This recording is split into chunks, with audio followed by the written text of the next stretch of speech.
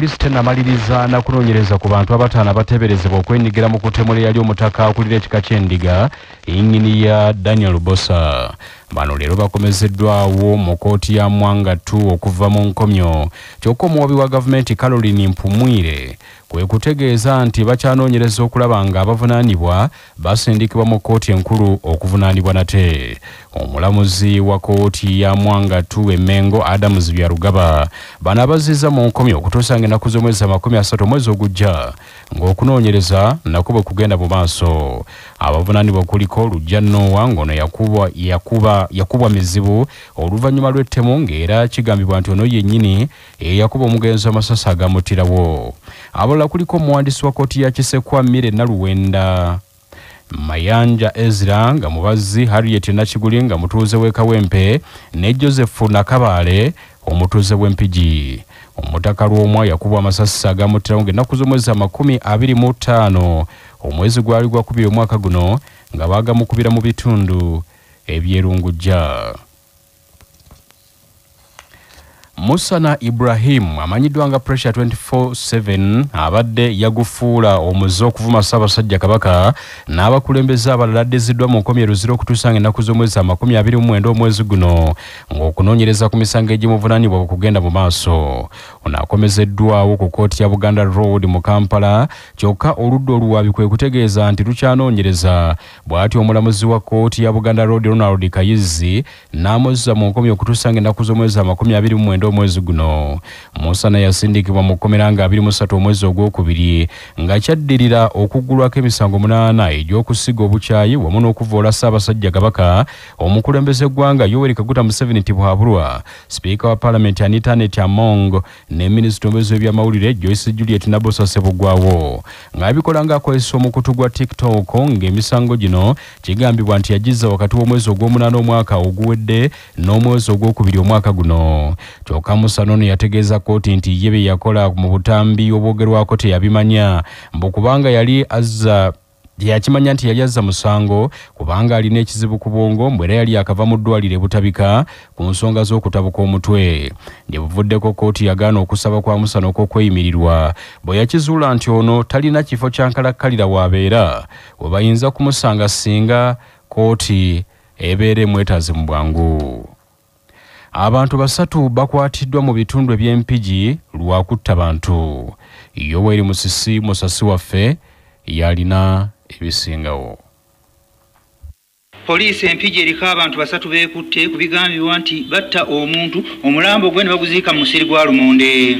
Abakwate kuliko Senjapo Ashraf wa myaka 35 nga ono musawo wa kinnansi ku kyalo Nabona mu kibuga ky'Empigi. Abalala kuliko Amanyire Joseph ne Lumu Rosilini nga bagambibwa nti bayambako Ssekanjako okutta omuntu. Kigambibwa nti banonga ennaku z'omwezi 10 omwezi ogwokusatu 2024 ku kyalo Nabona bakuba Jjunju Edward Patrick eyaveera akayo okujja okumujjanjaba ne bwatuka bafuna obutakkaanya ne bamutta omulambo gwe ne baguziika mu musiri gwa Lumonde. Abatuuze b'erufuka be bagudde ku mulambo gwa Jjunju nga embwa zigusimuddeyo n'ebisigalira ebimu nga biri kungulu omuli akawanga n'omukono.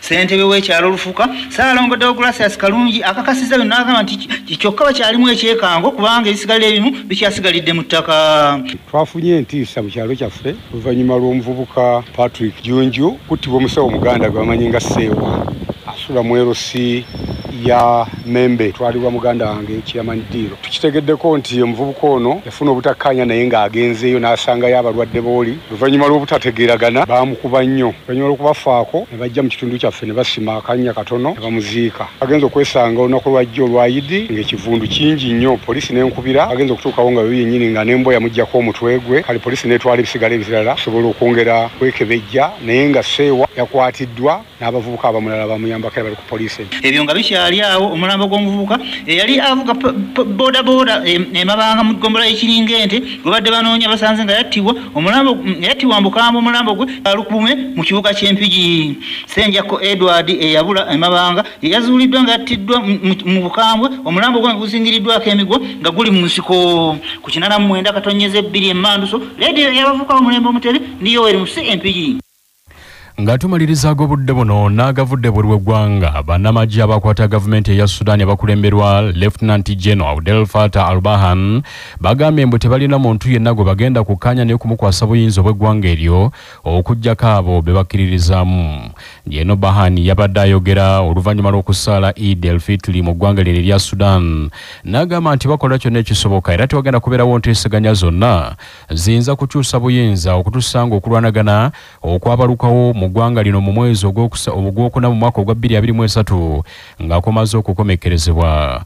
Ono agambye nti bamalirivu okulwana okutuuka ku muntu asembayo okukuuma eggwanga lino erya Sudan nga bino byonna byajja oluvannyuma lw'okumaamula pulezidenti eyali mu ntebe Omar el-Bashir nga bamumaamula mu mwezi gwali gwakuna mu mwaka ogwa 2019 wabula n'akulira abakambwe aba RSF abalumba bannamagye abakwata entebe nga ye General Muhammad Hamdani Dagalo naye yabadde mu kusaala Eid el-Fitr era mu ggwanga lye limu n'agamba nti ye n'akabinja ka Rapid Support Forces tebalina kirala kye banoonyera kye basuubira okuggyako okutuuka ku buwanguzi okukwata obuyinza mu ggwanga erya Sudan bavuga ensi yaabwe nga bwegwanidde okutambuzibwamu. Obw'endagamasomero zaabwe zimanyiddwa nga Learners Identification Number LIN. Bano era kitegeerekese nti ensimbi babadde bakanda buli mukulu wa ssomero awo y'ensimbi eziri mu bukadde eri abakulu bano kwezeeza capitation grant kyokka nga ensimbi zino ziteekeddwa kuyamba kubeezaawo masomero ga gavumenti amasomero omuli okugula ennoni n'ebikozesebwa ebirala ebimanyiddwa. Okusinziira kwakulira ebyamawulire mu kakiiko kano Mariam Natasha, abasatu bano bakugulwako omusango gw'ekwekubaana ne bakola ebitakkirizibwa mu mateeka.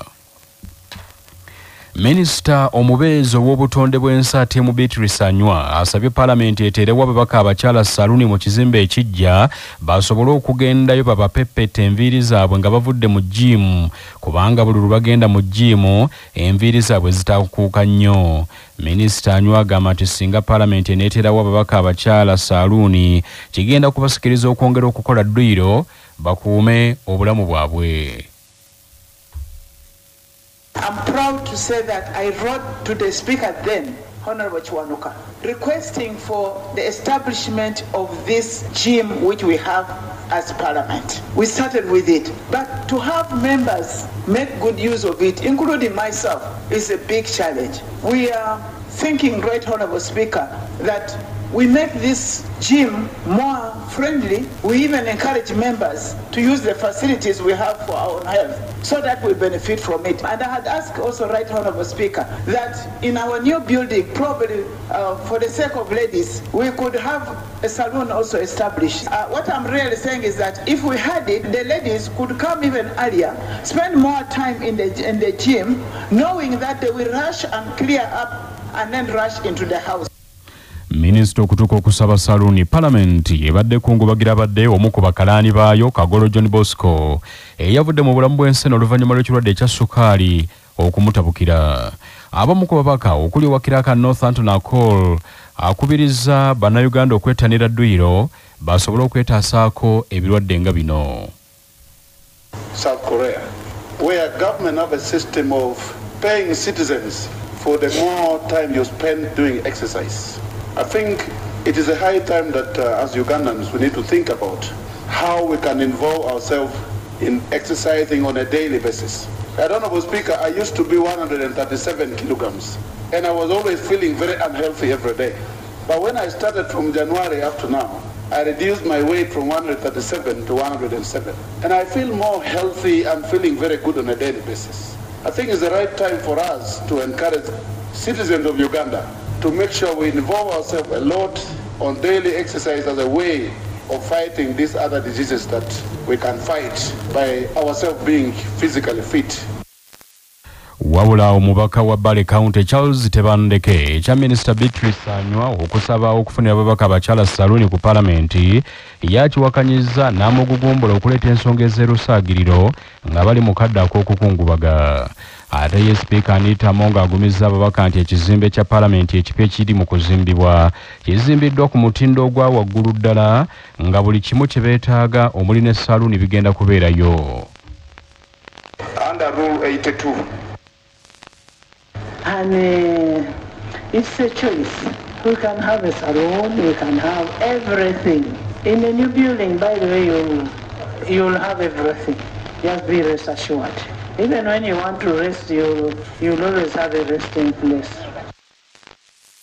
Ekizimbe ekipya kya Paalamenti eky'emyaliriro 9 kyatandika okuzimbibwa mu mwaka ogwa 2017 kampuni eya Local Construction Limited nga kisuubira okutuuza ababaka 500 n'okuba ku ofiisi ez'ababaka abo bonna nga kigenda kuyamba okutaasa eggwanga obutitimbe bw'ensimbi obuli mu buwumbi 18 Paalamenti eno zeesaasaanya buli mwaka ng'epangisiza ababaka yafeesi mu bakakalabiza emirimu.